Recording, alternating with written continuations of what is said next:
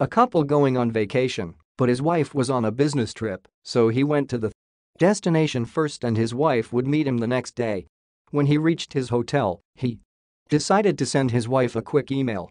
Unfortunately, when typing her address, he mistyped a letter and his note was directed instead to an elderly preacher's wife whose husband had passed away only the day before. When the grieving widow checked her email, she took one look at the monitor, let out a piercing scream, and fell to the floor in a dead faint. At the sound, her family rushed into the room and saw this note on the screen: "Dearest wife, just got checked in. Everything prepared for your arrival tomorrow. P.S. Sure is hot down here."